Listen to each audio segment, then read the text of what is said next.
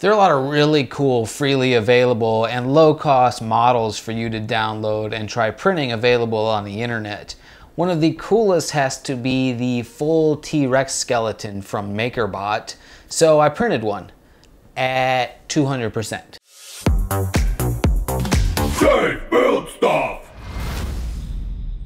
Of course, I wasn't satisfied with the stock size, and I kind of wanted an excuse to use the full build volume of my Ender 6, so I scaled it up to 200%. I could maybe even fit 300% in there, with only one of the support pieces requiring modification, but that'll have to be a project for another day. I chose to print this in white eSun ABS Plus, partially because I had a lot of it left over from my Voron V0 build, which you can check out a playlist for that, I don't know, somewhere. But it also turns out I think ABS is a great material for model building. Normally you would use PLA for something like this, but ABS is great. For one, it's cheap, it's just as cheap as PLA. And more importantly for model building, ABS is a very workable material. It's very carvable. You can carve it, you can sand it, you can grind it, you can drill it, and it behaves really nicely.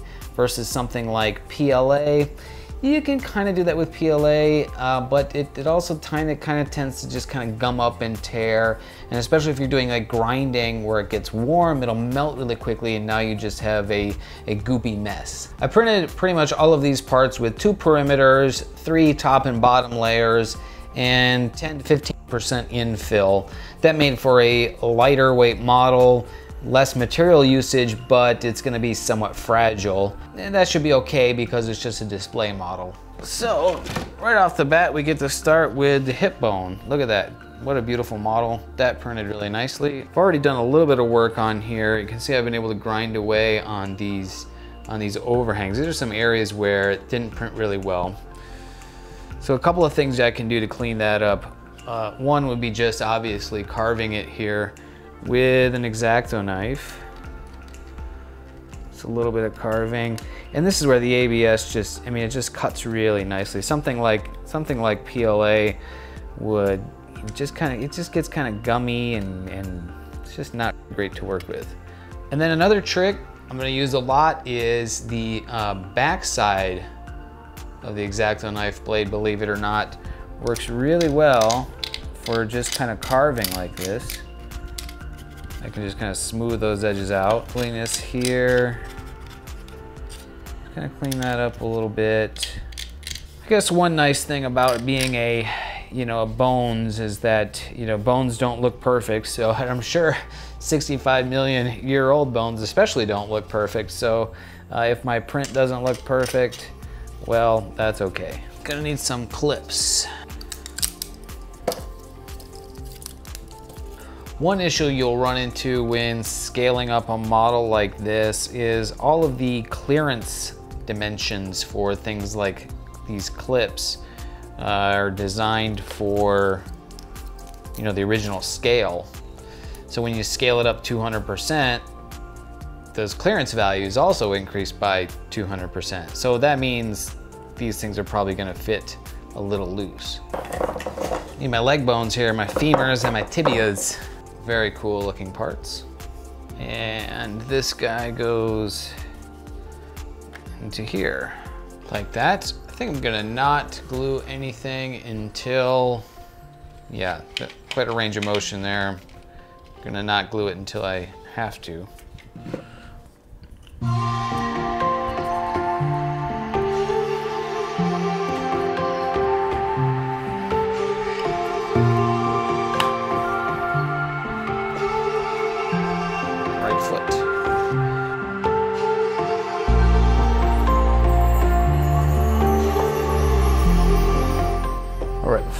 Before I move on, I got some cleanup work I want to do on the foot, on these overhangs.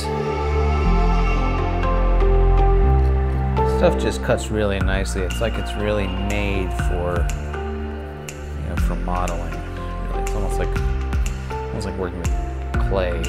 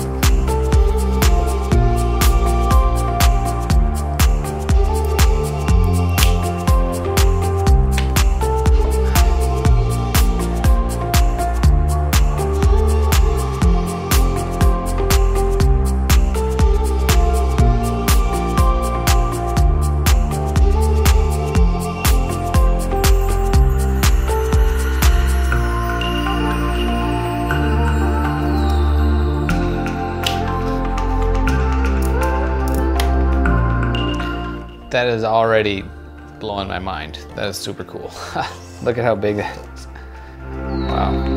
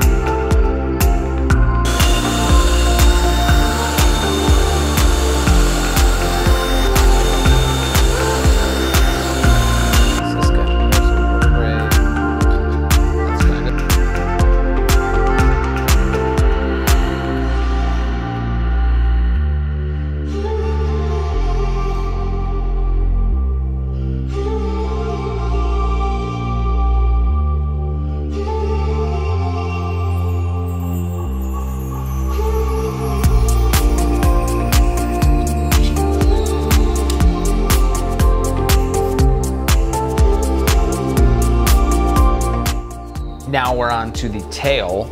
Some of these were some of the more complicated parts to print. You can see the very last tail section required quite a bit of support material. Very tall, thin, narrow part.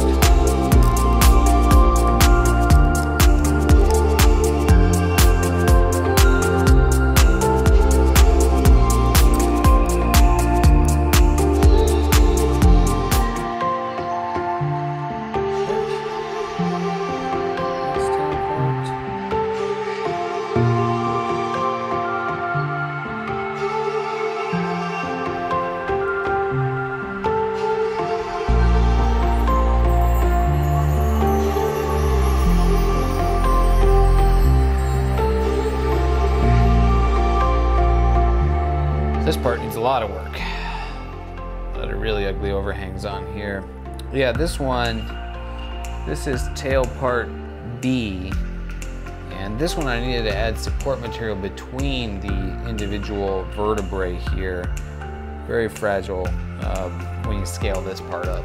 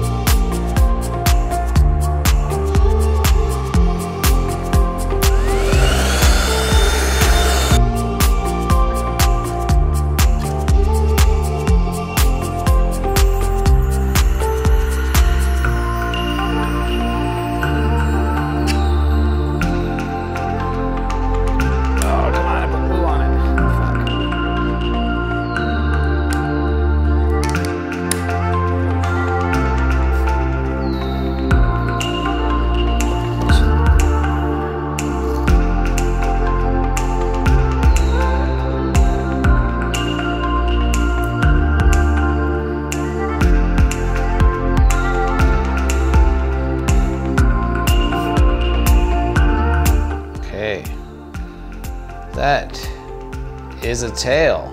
Look at that. Back on the hips and legs. I'm gonna take the legs off for now because there's a lot of play in here, and I know that has to stand on the base. So I'll assemble everything else and then I'll put that together kind of in place. That off, tail, and I missed the bottom of the hip bone here. How many is that?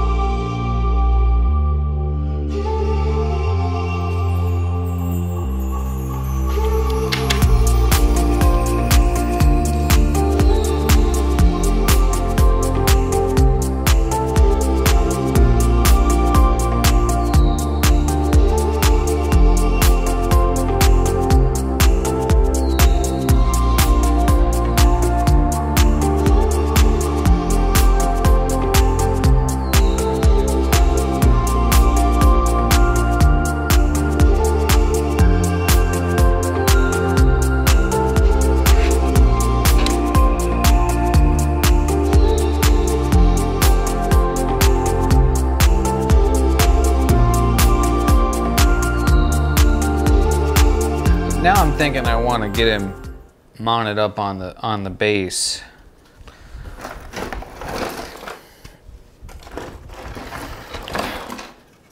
My base is printed in Hatchbox PLA gray cement, stone gray cement, which is a pretty cool material. It definitely looks like rock. And you can see I just ran out a little bit of material there, but we're just gonna go with it.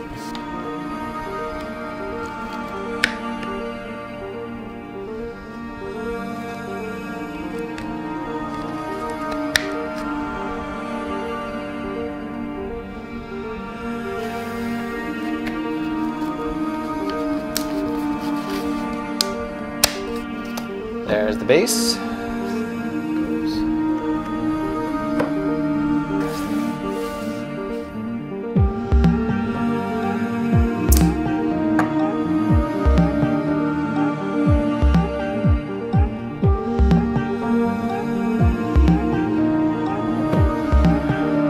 That could use that part could use to be a little bit stiffer.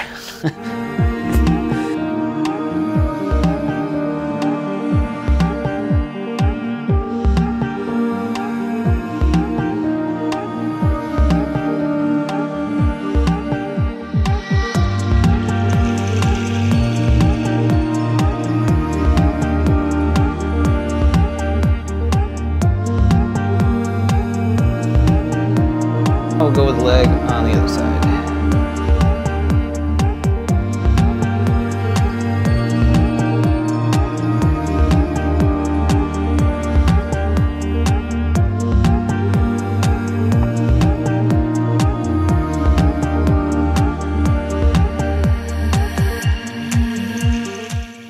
Ah, okie dokie. Look at that. Well, that's badass. That over there. And now we're on the jaw and the neck. Okay, the jaw needs a lot of work.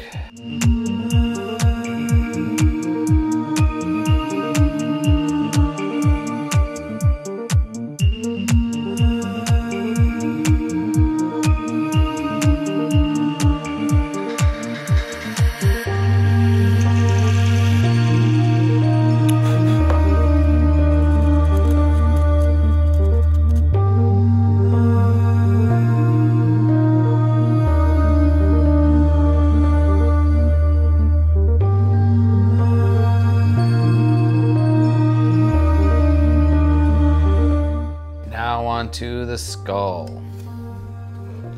The coolest part of the whole model.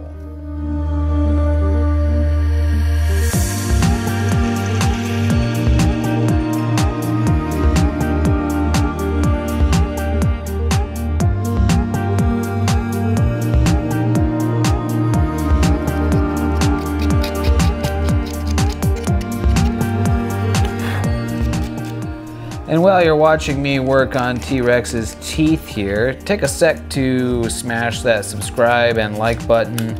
I've got a lot of cool projects in the works that I hope to be able to share with you. And of course, if you're subscribed, that will help you see that content. And subscriptions and notifications and comments, all that stuff helps the channel grow as well, which would help me out, and I'll be able to continue making cool project videos to share with you guys.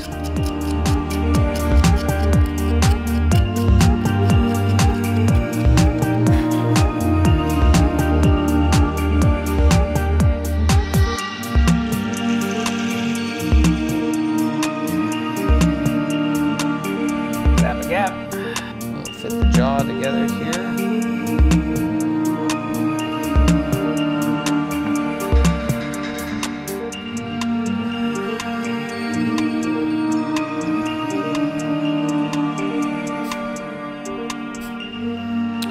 Completed skull jaw. And we need to glue in the little clip.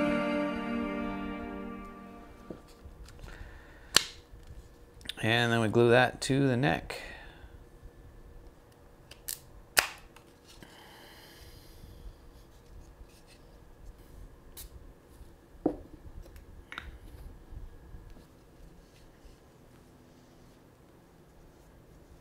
How neat is that?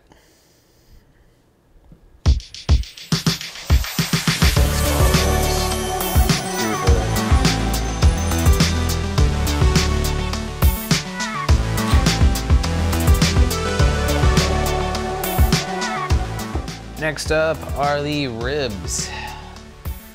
Mr. T-Rex here needs a rib cage. On the ribs, as you might imagine, gave me some of the most trouble. A lot of tall, skinny parts. 3D printers tend to have a hard time with tall, skinny parts.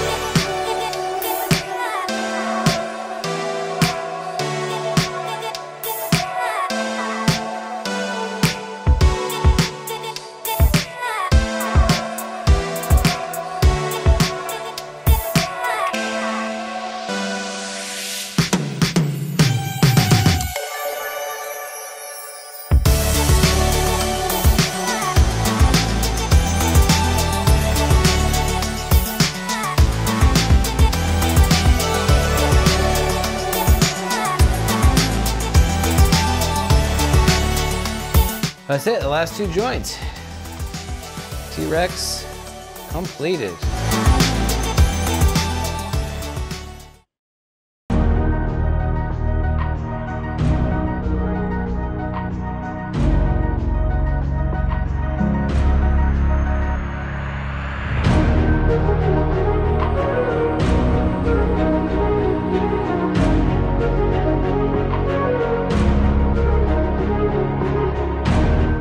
Well, without a doubt, that was one of the coolest things I've ever printed and put together.